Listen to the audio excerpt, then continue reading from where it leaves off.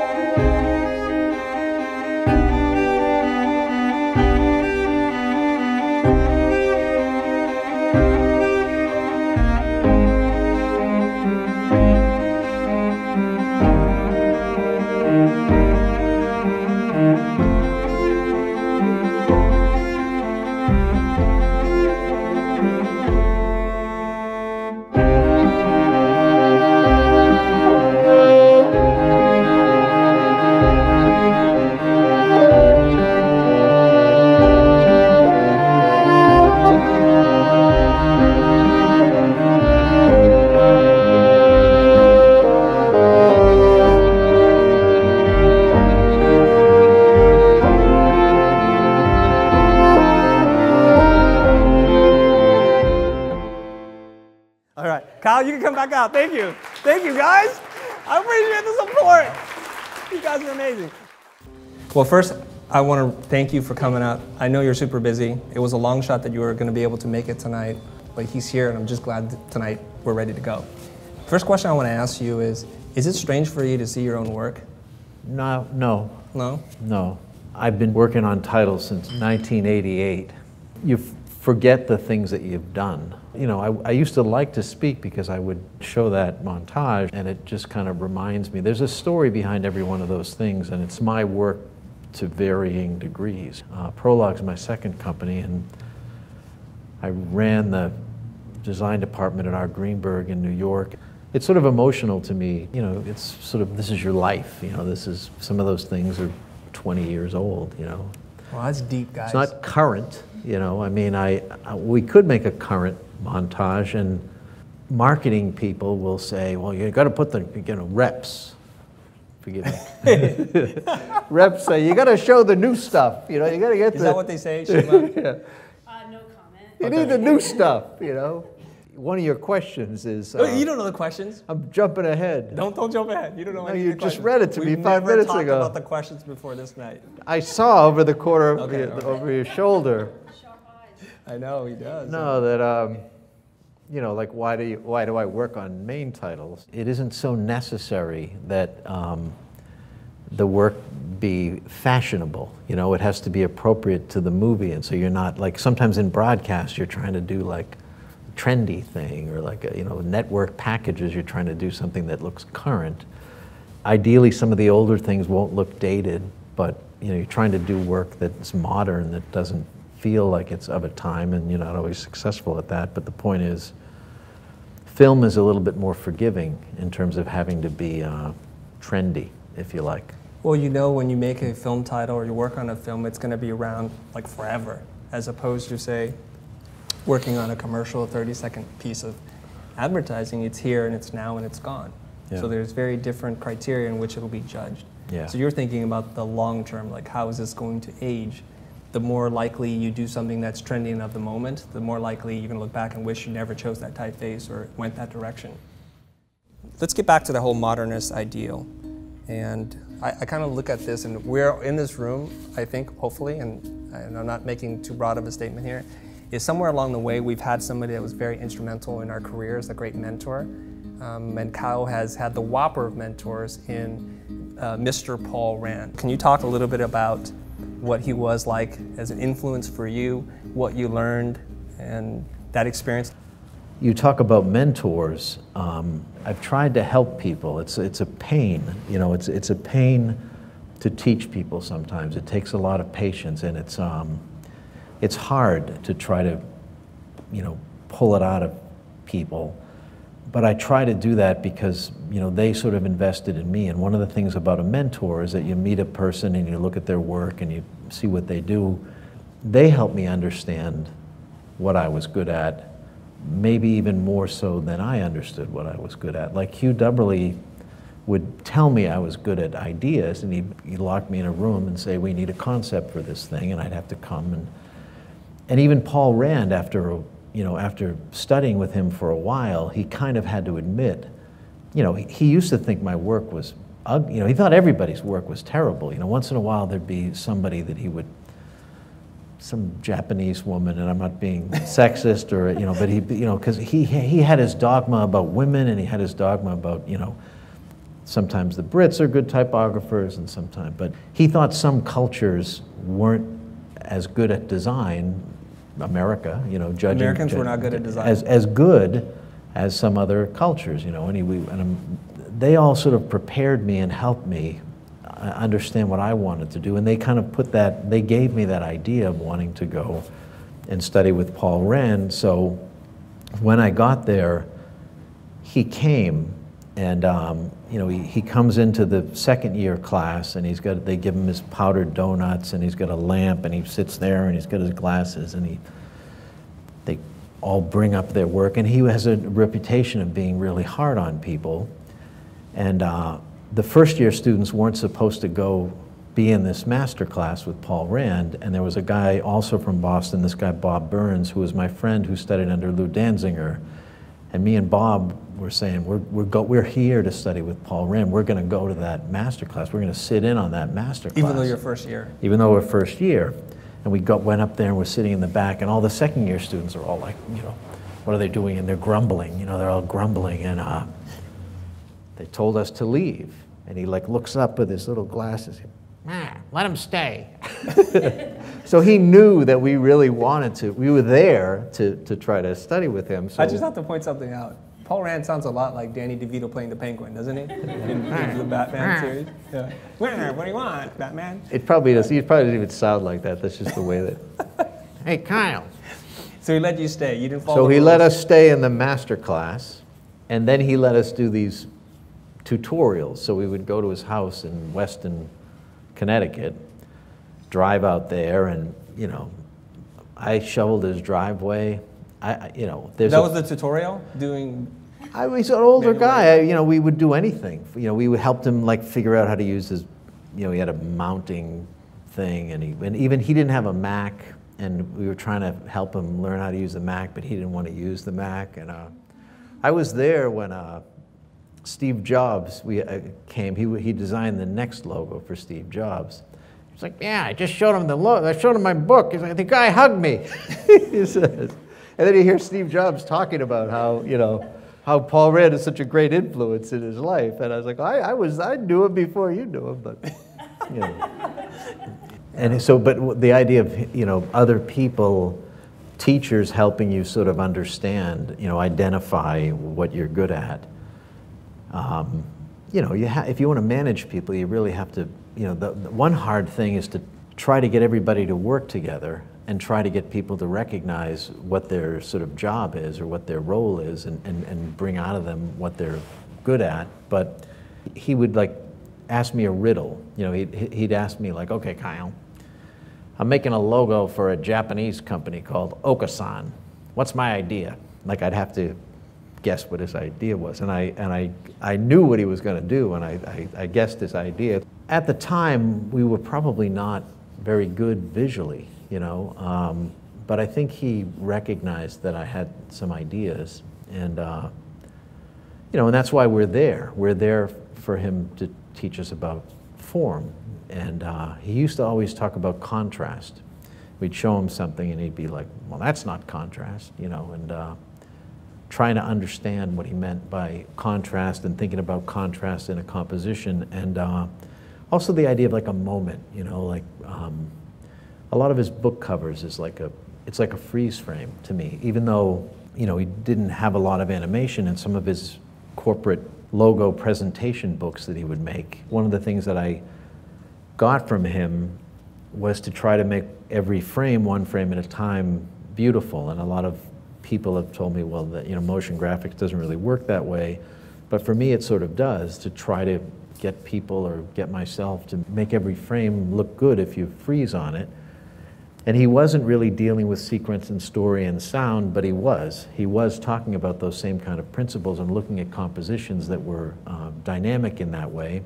And I remember he said about Giselle, that Armin Hoffman poster, it's like a ballet, it's a Swiss poster. It's like, he said it's like a truck barreling down the road. Like he was saying it wasn't that graceful. He was saying that a lot of Armin's posters were very sort of static and stiff, and a lot of the Swiss posters were kind of stiff. When I was at Yale, I had Bradbury Thompson, I had Wolfgang Weingart, and maybe you guys are too young for some of those guys, but Herbert Mader used to teach there, and he died. If you don't know who Herbert Mader is, man, you should look at it's fantastic work. You know, there's a woman named Inga Druckery that went to Basel, and the Basel guys were very much about refining the form of everything. And Armin Hoffman's like, you don't want to be a telephone designer. What are you going to be, a guy that, you know, draws it on a napkin or phones it in? That's what he meant by a telephone designer. Telephone designer. You're like an art director, like you're phoning it in. In fact, our class was the first class to get Macs, and in my opinion, everything that came out of Adobe Illustrator all looked the same.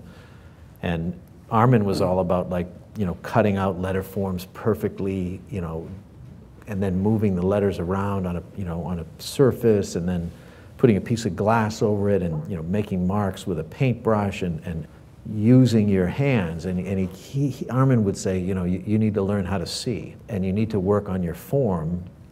And Paul Rand was like that too, you know, but Paul Rand used to say that an idea is only as good as its execution. It wasn't just having a concept, you had to have, you know, idea, and then he would say, you know, form can be an idea, so the idea can be all about what it looks like. But I liked things that I would have a riddle, and somebody would kind of get my riddle, or ideally they would feel something, maybe they would laugh, but... Can you expand on that idea of a riddle? Well, if you have two things, and you combine the two things, you know, I had like George Washington with, you know, sunglasses on, and which is an old idea, but it was to keep your valuables out of sight, like don't leave your, so it was the Yale safety thing. So what's the point? You have one thing that's a symbol that everybody recognizes, you know, maybe it's a metaphor, maybe it's a cliche, and you contextually juxtapose that with somebody else, and that becomes a riddle, because you say, I know what a dollar bill, George Washington etching from a dollar bill is. I get what sunglasses are like incognito.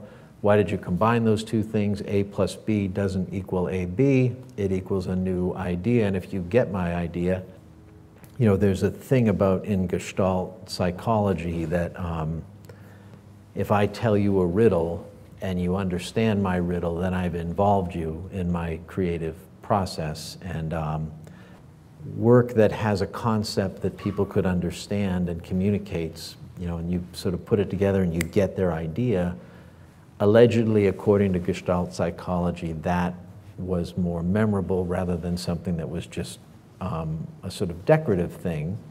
I think there's a lot of beautiful work that's memorable just because it's beautiful, but it was harder for me.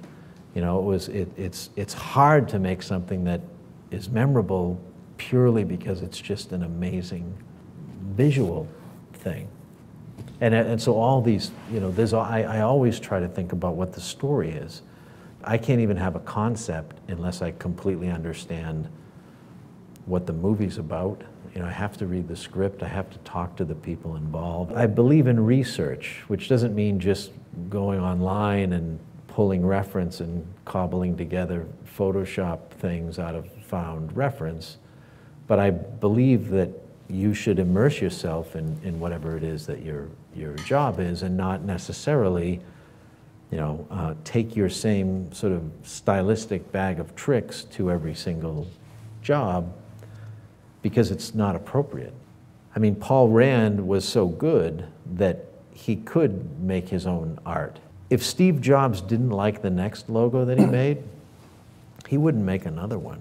It's not like he wouldn't take notes. You know, like he made, you know, if you're Ford and you hire him to make the Ford logo, you pay him $100,000, and if you don't like the logo that, you know, he tells you, he makes a book, and he, like I say, and he tells you why.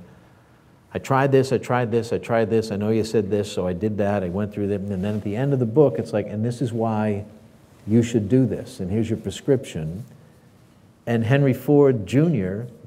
didn't think that the Ford logo was Victorian feeling and old, which was Paul Rand's position. The new Ford logo that he made was awesome. I can, you look it up, but well, he still gets the 100,000, and I don't have that. That's not the way it works with me, Now you were talking about so many different things there, and I tried to write some notes down, but it was impossible to keep up with you. If I can just recap a few things, and maybe this is a good opportunity for the audience to engage with us. But the first thing that we were talking about in terms of Paul Rand was that you were saying like he's a storyteller. That's what I heard. And if you guys haven't done this already, I strongly encourage you to go and look up some of these books. Now, we were able to have access to these books at Art Center, so I looked through his presentation of Ford and something else. Maybe it was the next logo, where the way he arrives at his solution is pretty ingeniously laid out through a sequence of images. And that's what you're talking about. If you flip through it, it's almost kind of like an animation, a moment in time. And so when the client, looking at the book, goes to the last page, it's almost like as if there's nothing else to talk about. And this is it. And back in the day when you had these kind of designers who were at that superstar level, and on all those designers that you talked about, if you haven't heard of them before, you're going to want to check them out. And I think there's a book. So we're talking about the giants, and they were able to command the kind of money that they were able to with the kind of respect because they had this relationship with the executives, with the CEO. It's not like the way it is today where there's 1,000, no offense, but middlemen making the decision and everybody's just covering their butt. And so everybody's going to just second guess what their boss wants. And so that loss in design, I think we're all feeling it today. The farther or the further we move away from the decision makers, the more we become, unfortunately, order takers sometimes. And it's hard to kind of stand back and say, look, it's 100K, this is the logo, that's it. And just walk away. A guy like Steve Jobs, who appreciated great design and respected Paul Rand, respected the entire process. And it worked out. But you were talking about And the interesting thing about Steve Jobs is I did a bunch of things for Apple. I shot a lot of things when he was speaking. Like he would speak at Macworld. Like the keynotes? Yeah. And I used to work at Apple. After somewhere between my first and second year, Hugh called me and had me come out and work at Apple, and that was when Steve Jobs was asked to leave. But I met this woman, Marie Moore, that now has been there for 20-something years, and it was in the beginning of Prologue. I was doing projects with their animators. She asked me if I would take them through some of these jobs so that they could build that department. And so I had a bunch of Apple people like at my house and we're doing these things. And then, I was getting paid, but I knew that my job was to try to shepherd this team so they could go back and do it themselves. But so Marie gave me a bunch of jobs, and it was after he bought Pixar, and he was at Pixar, and I had to go to Pixar and present this sequence that we made. It was very trendy, and I kept thinking, really, this is what kids on skateboards and all this crazy MoGraph stuff, this is what he wants, really? And finally I had to go show him the thing, and I only dealt with the middle management guys, and he was very upset that it wasn't, he's like, who told you to do this? And also, somebody Wait, I can't let you get away with just a description like that. You got to give us the full, paint the picture here. When he gets mad, what is it like? He was yelling at me. He was upset. They would say at Apple, what's the temperature today? What's his? Was it frosty? What's Steve's temperature? Is he going to be mad, or is he what? He's a very passionate guy, and. Did he take the mark and throw it across the room? No, but he was swearing, and I'm not going to argue. I'm not going to say anything. I just wanted to leave though, so I was just taking notes. I'm fuck you. This fucking sucks. I'm writing it down. Oh, what am I going to do? I didn't disagree. That's I didn't disagree. I'm you guys told me that you wanted to have all these this. Could you throw him under the bus? What's that? Could you throw him under the bus and say, look, I agree with you? They got fired. Oh, okay. I kind of like being a consultant sometimes. You know, there was, I'm trying to remember it was a marketing job, and there were a bunch of poster companies that make film posters, and they called me in just to look at these 5 presentation books with like 100 posters Who's they? each. Zapple? A marketing, no, at a studio. Okay. Oh, a studio, I'm sorry. At a studio, they called me in to ask me what I thought about all these posters. That somebody else designed, not you? Yeah, Okay. and it was awesome because I just went through the whole thing and I was like, this is the best idea, but it doesn't look good. You should make it like this, and that's the poster that they used. For main titles, someone will call and maybe another company was working on it and something went wrong and they only have 3 weeks left, and they call and say, you gotta get this done for us. And I'm like, you know, you should have called me in the first place, but don't worry, you know, we'll get it done. It makes you, it's like, you feel kind of, you know, like a big shot. Yeah, you're like. You're like Joe Pesci in what's the Pulp Fiction when he comes in. No, it's the Wolf. Yeah, the Wolf. Harvey Keitel. Yeah, Harvey Keitel. That's right. It's 30 minutes away.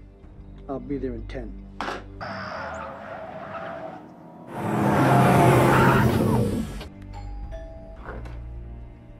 You're Jimmy, right? This is your house? Sure is. I'm Winston Wolf. That's Kyle. Show up And get the stuff done. You guys understand what Kyle is saying? That he likes being paid to just go tell people what's wrong with their work? You guys understand that, right? That's pretty cool. And it doesn't happen every day. no, it doesn't happen, but when it happens, you kind of rejoice.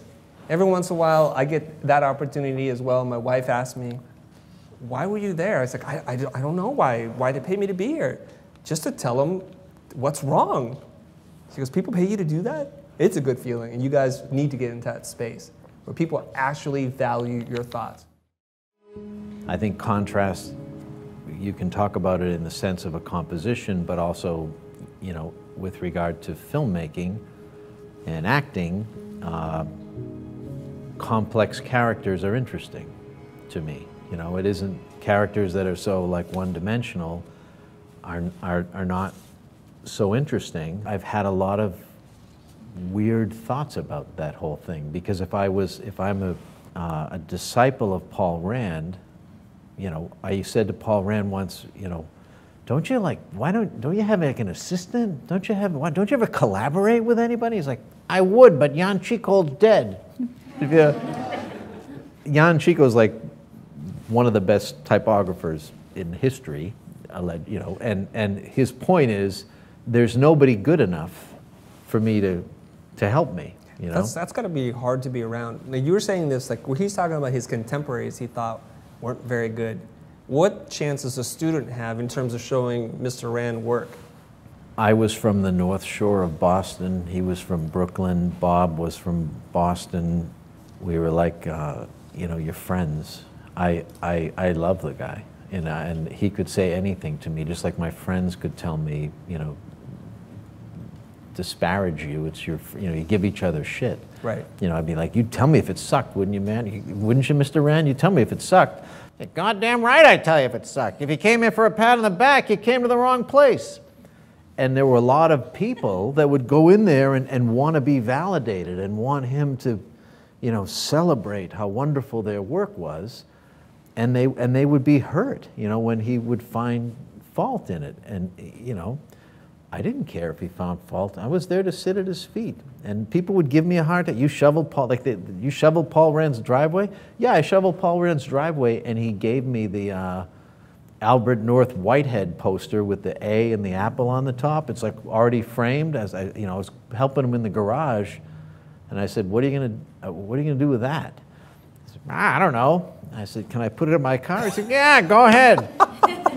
I have, if you want to see these, I mean, I have so many I have all those.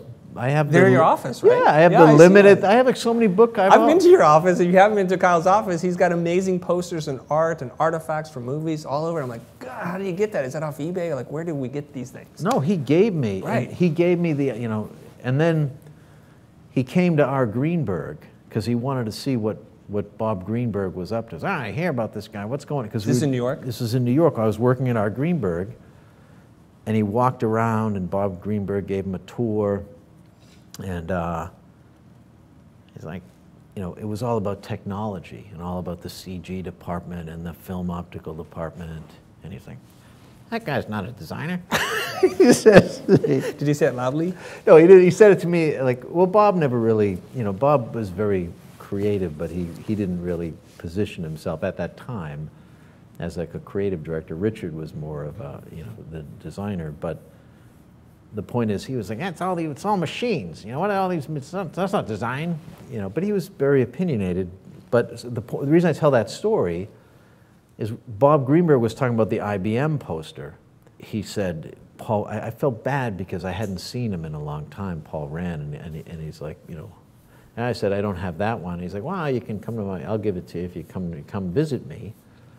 And I said, all right. And he's like, you're only coming because you want the poster. And I was like, I don't want it then. Forget it. You know, so we had like an argument. But he gave it to me. But, well, you know. I guess there's a certain generation and era of designers and teachers who taught in a very absolute way. This is good, this is bad, you're trash, this is great. And I would think that you're kind of bridging that. And then there's the whole modern generation of everything is good, everything is great, you know, everybody wins an award and a trophy. And now where do you fit in that spectrum? Like, look inside yourself. Well, I haven't even explained like half the other question that I was leading up to, but I keep going down these rabbit holes. There's too many rabbit holes.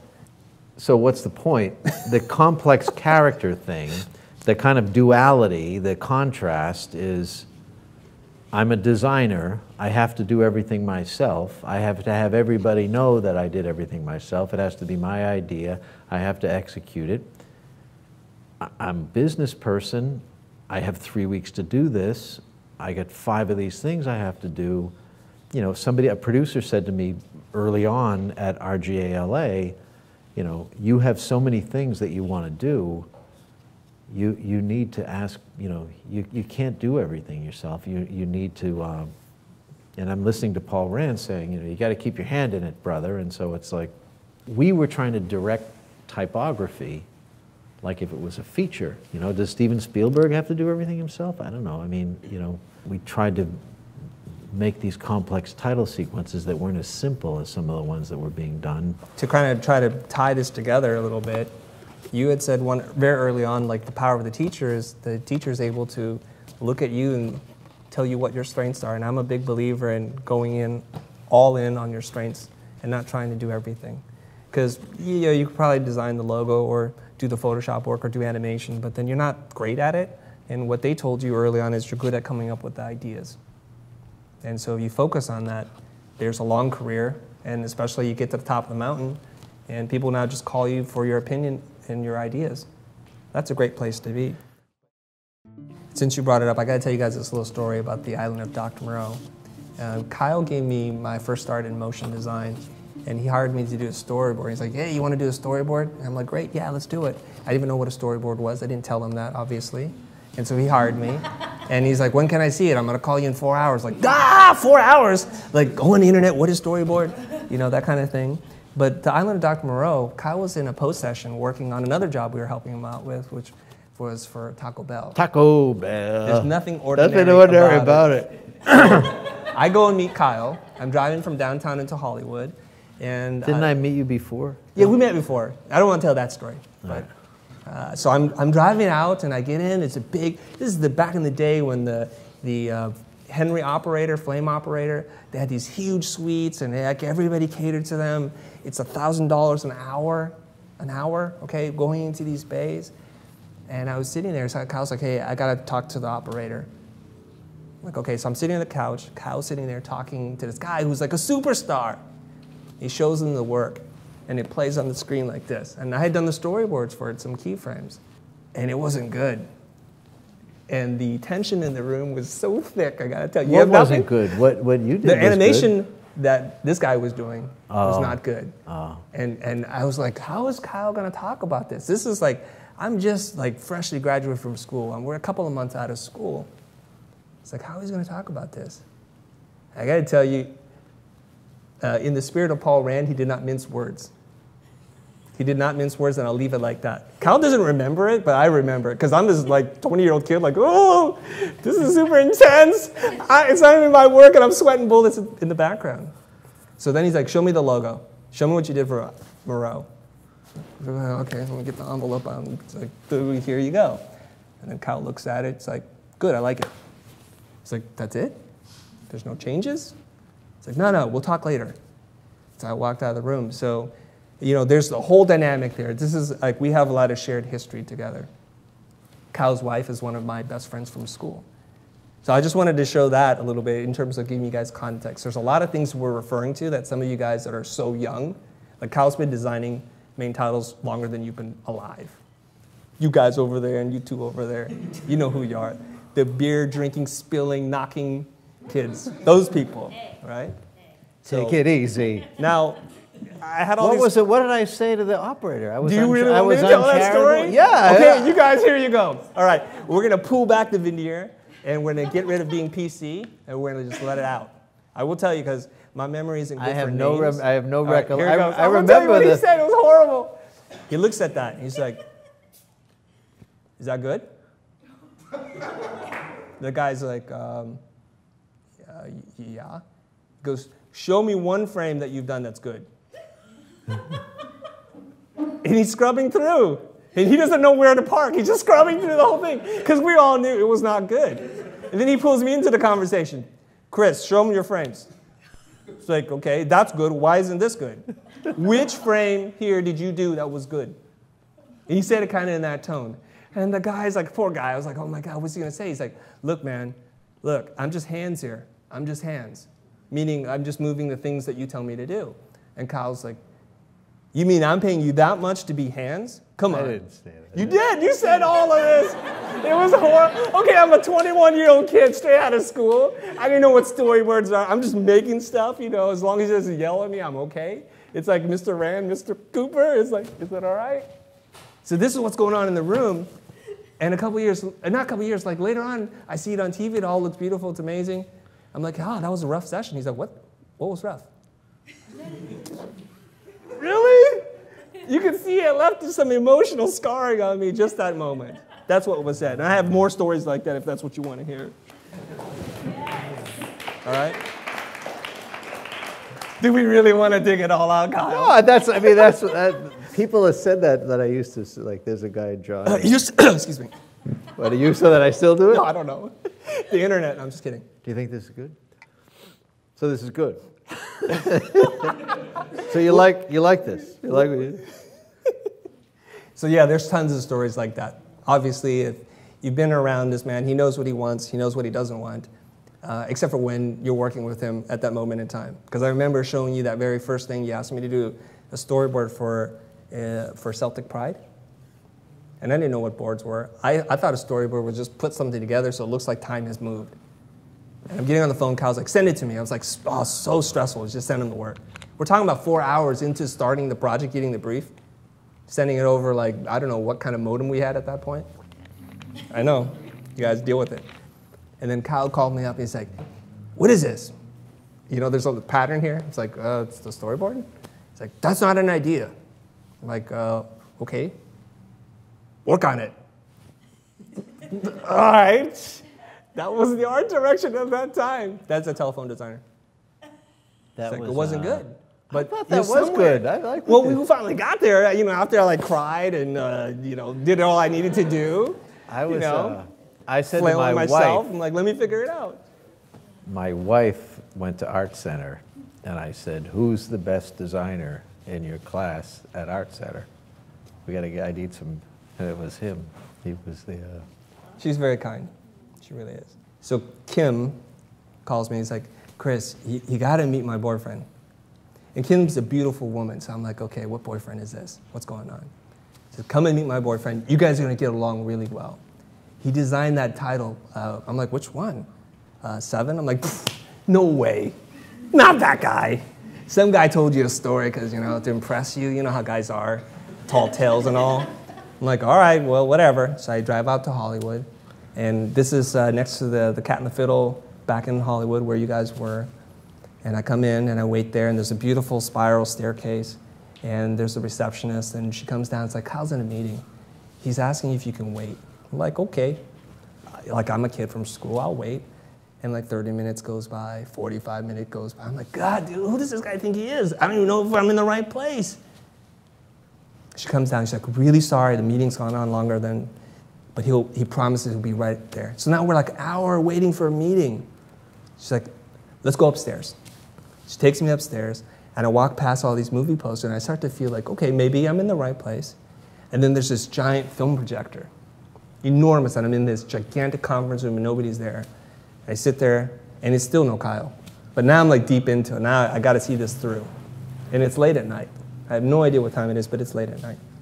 Finally, Kyle comes in. I've got my little portfolio case, you know, the attaché, kind of like how you used to do it, laminated prints and all that stuff. He's like, let me see your work.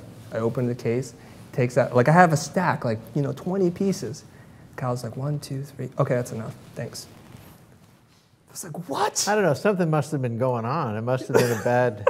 You're not like no, factoring in. Look, we're still friends, right? So it all worked out. You're not factoring in the crazy Joel Silvers or some angry producers yelling at me about something. So I go away and I was like, I'm a young, entitled kid, cocky, whatever. It's just like, what? That's it? Oh, man. And so I go home. But the next day, Kyle's like, you want to work on this main title? So I always tell young people, students alike, whatever, professionals even, that it isn't really about what you want. When the person knows what they want, they just say enough. So there's such a thing as going past the sale. Now we're going to bring a little business into the conversation. Going past the sale, you guys are familiar with this term? Going past the sale? Imagine in that room if Kyle's like, 1, 2, 3, 4, I'm done. I'm like, oh, no. Hold on. You need to Let see me pieces explain 5 what I was through thinking 20. about this. Don't you want to see this process book and put it down on the table? What's he going to think now? What else do I have to gain from that situation? He's just going to look at it and it's like, oh, I saw good things, but then all of a sudden it got really thin in the middle and it got even worse. Never mind. I'm never going to call you again. That's when, if you have yes, you need to stop at yes. You know how you guys are? You ever get into an argument with your wife, your girlfriend, your boyfriend, whatever, and they're like, you're right, I'm sorry. And you just keep going, and then after a while it's like, no, F you, I wasn't sorry, and you're a terrible human being. That was one of those situations where you just have to accept that he knows what he wants, and he said enough. The next day I literally got the job, and that's how I began this whole motion career. We were working on the DreamWorks logo redesign, and I was with Richard Greenberg, and we had a meeting with Steven Spielberg. And when was that? I mean, when did DreamWorks come out? It must have been, you know, It's a long time ago. 1997 or something, right? So I had all these on foam core, you know, 70 logos, variations of the DreamWorks thing. And I sit down and I say, okay, so this one is like, and he goes, I do this all the time.